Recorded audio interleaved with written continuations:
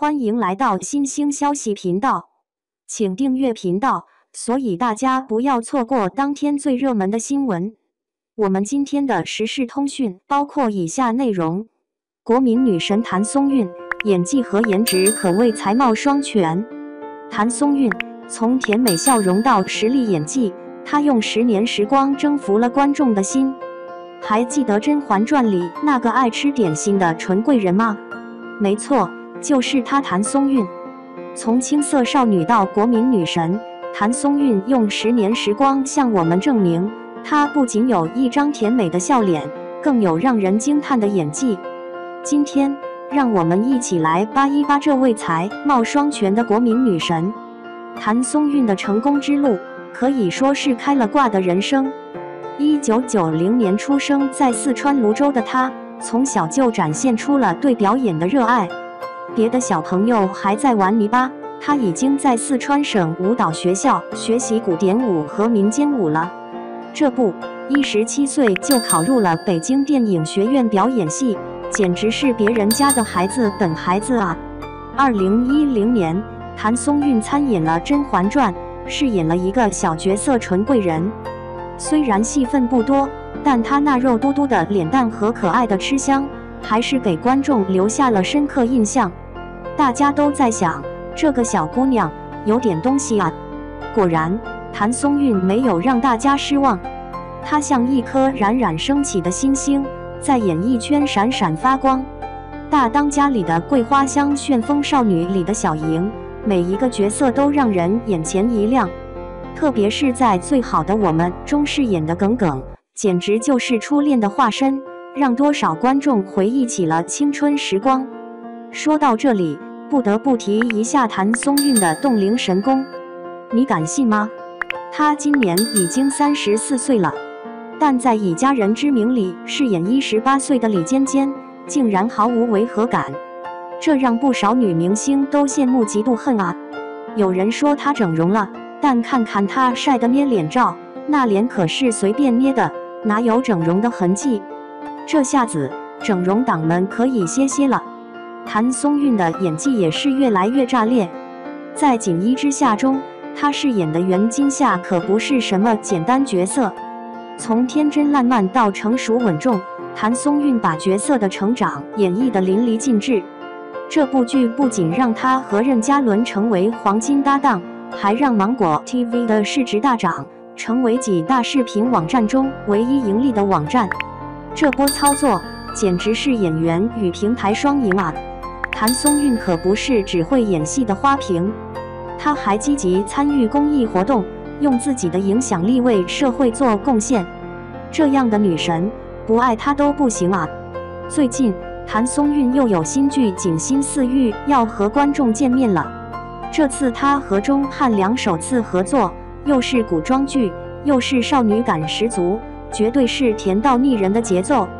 看来谭松韵是打算继续霸占国民初恋的宝座啊！回顾谭松韵的演艺生涯，从《甄嬛传》的小配角到如今的当红小花，她用实力证明了自己不只是一张漂亮的脸蛋。她的成功是努力和天赋的完美结合。从古装到现代，从傻白甜到成熟女性，谭松韵用自己的演技征服了观众和业内人士。有人说娱乐圈是个大染缸，但谭松韵却像一朵出淤泥而不染的莲花，始终保持着自己的本色。她不炒作，不整容，不靠绯闻上热搜，就是凭着实力和清新的形象赢得了观众的喜爱。这样的女神，不火都难啊！谭松韵的故事告诉我们，在娱乐圈这个大染缸里，只要保持初心，努力提升自己，总有一天会被观众看到，被行业认可。她的成功不是偶然，而是日积月累的结果。从18岁到34岁，谭松韵用16年的时间，把自己塑造成了一个全能型的演员。展望未来，谭松韵的演艺之路还很长，我们期待她能带来更多精彩的作品，继续在影视圈发光发热。也许有一天，她会尝试更有挑战性的角色，或者转型成为导演、制片人。不管怎样，我们都会一如既往地支持他。送给所有追星的小伙伴一句话：喜欢一个明星，不仅要欣赏他的外表，更要学习他的精神。谭松韵的成功之路告诉我们，只有不断努力，才能成为更好的自己。34岁不老容颜的谭松韵，演技稳步提升，多少人羡慕她的娃娃脸。谭松韵主演的电视剧开播了，《你比星光更美丽》是一部很火的城市言情电视剧。这部电视剧主要是关于一个叫谭松韵的北部科技人才巨星，他放弃了自己的工作生涯，选择和一群有共同爱好的朋友共同开创自己的事业，但他又会怎样开始自己的事业？还好，董事长韩婷、徐凯士吸引了资金，不过这只是个开头。两个人从认识到搭档，再到吉星，可谓是集齐了感情与工作于一身，堪称完美的生活大赢家。01，看上去和以前一样。谭松韵真的是年纪不大。谭松韵生于1990年，34岁，可时间却没有在她的容颜上留下任何的印记。一双明亮的大眼睛，漂亮的鼻梁，还有那薄薄的嘴唇，还有那不长不短的下巴，给她增添了一丝年轻的味道。她并不是什么大美女，长得也不是特别漂亮，但是大片的空白却让人觉得很舒服。以她的长相和刘昊然年轻时候的《最好的我们》合作，完全没有任何违和感。26岁的她饰演一个高中耿耿，那绝对是轻而易举的事情。虽说只是网络剧，但观众基数很大，因此也被评为了《尖叫之夜》最佳男主角，一炮而红。振华中学也将永远留在网民们的心里。耿耿依旧是那样的洒脱，那样的洒脱，那样的无忧无虑。02，温情之旅。谭松韵老是一脸沮丧，让人不禁想，这么小的一个姑娘，难道也已经不小了吗？尽管谭松韵是北京影视学院的演员，但是在演艺道路上，她还是吃了不少苦的。她从小学习跳舞，成绩不好，就去了一所舞蹈学院，然后在高考的时候，又去了另外一所大学。在亲人和邻居的反对下，她选择了重新高考，最终考入了北电。后来，她去了北京，出演了郑晓龙执导的电视剧《甄嬛传》中的纯儿。那时候的她也不过是20岁左右的年纪，那种自然而单纯的状态很符合这个角色。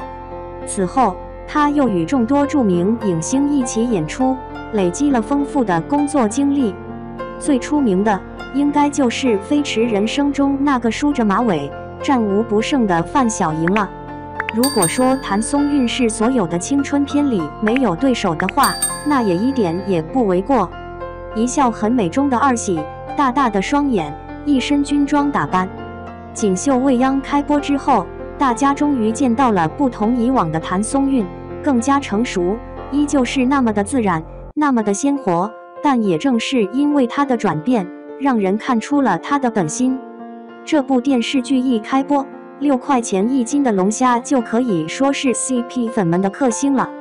另一部是与张新成、宋威龙合作的《以家之名》，这是一部稍微写实的电视剧，因为演员们的表演以及他们3个人的合作，都获得了巨大的成功，吸粉了不少粉丝。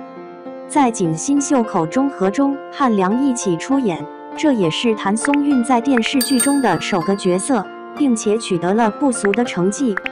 随着人气的慢慢累积，她也开始接很多的综艺，所以接下来的1年里，《奔跑吧王牌》对《王牌朋友请听我说》都在这1年里打破了以往那种不冷不热的局面。03，有钱的小姑娘。谭松韵是一个很低调，似乎对任何事情都漠不关心的人，但是她已经进入了2019中国30岁之下福布斯富豪排行榜，并且开了自己的摄影棚。后来她的演技越来越好，也越来越喜欢拍一些大制作的电视剧，也经常出现在春节联欢晚会的舞台上。当然，也是因为她的人缘实在是不错，而且每一部剧都是水到渠成，没有什么可说的，那就是他的演技，还有他本人的真实人生。谁知道，就是因为他的偷懒，才让人对他产生了好感。他出演的每一部剧都获得了不错的评价。这是一个很奇怪的行业，有些人拼命的想要证明自己，但是没有任何的希望；有些人已经出名了，但是他们表面上看起来很太平；有些人努力了半辈子，还像个孩子；有些人年轻了就不知道珍惜。这就是命运，而不是你。但愿谭松韵能够牢记自己最初的想法，好好打磨自己的表演，将自己的作品推向一个新的高度。让我们一起期待谭松韵的下一个精彩表现吧。